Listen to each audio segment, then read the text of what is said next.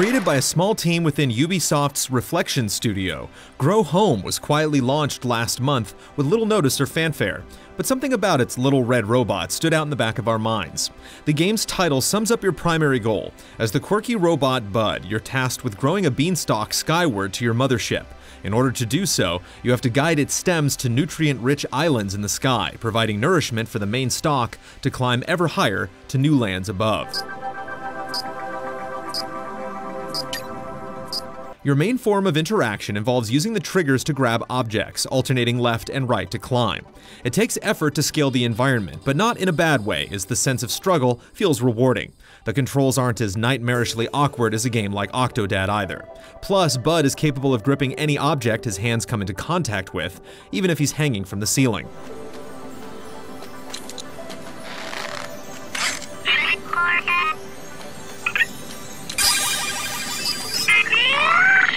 Similarly, riding a growing sprout feels like holding the reins of a bucking bronco, fighting against its powerful momentum to reach your target. Although in close quarters, sometimes it can be particularly tricky to get the plant to grow in the direction you want.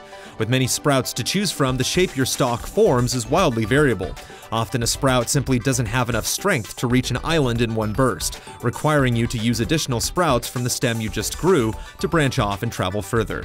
The more islands you explore, the more complex your stalk becomes, and it's a wonder to behold as you look downward upon your creation.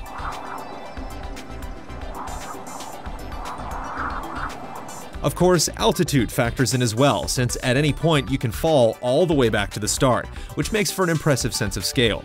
However, the game offers several ways to mitigate the frustration of failure. Flowers and leaves can be stored and used to slow your descent. Teleporters placed along the way allow you to quickly return to higher areas, and the larger islands that serve as benchmarks on your journey often provide plenty of space to land.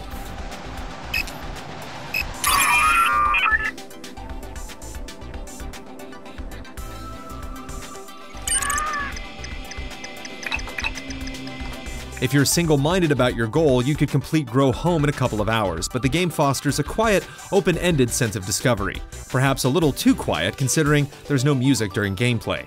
There are numerous islands to explore, and moving around a few suspicious boulders may reveal the entrance to an inviting cave.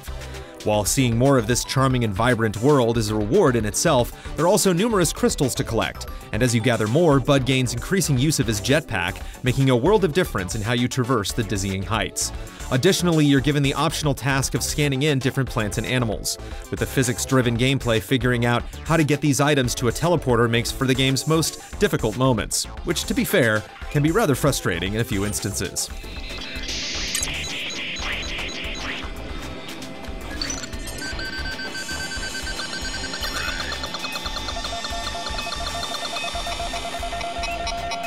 Perhaps one of the biggest surprises is the Grow Home only costs $8, which is a bargain for such an intriguing and inventive little game. Whether you're spending your time scrambling to out-of-reach grottos, enjoying the view from your glider, or harassing the sheep, Grow Home is well worth the climb.